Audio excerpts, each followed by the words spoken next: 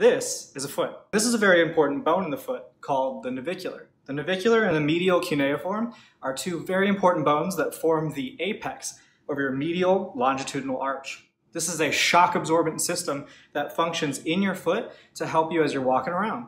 Now, if these bones don't move as well as they should be, then you can have excess stress placed on the soft tissues on the bottom of the foot and in the ankle. That could lead to inflammation, and that could even lead to plantar fasciitis type symptoms. Now, I've seen those symptoms addressed in a simple, single adjustment, kind of like this.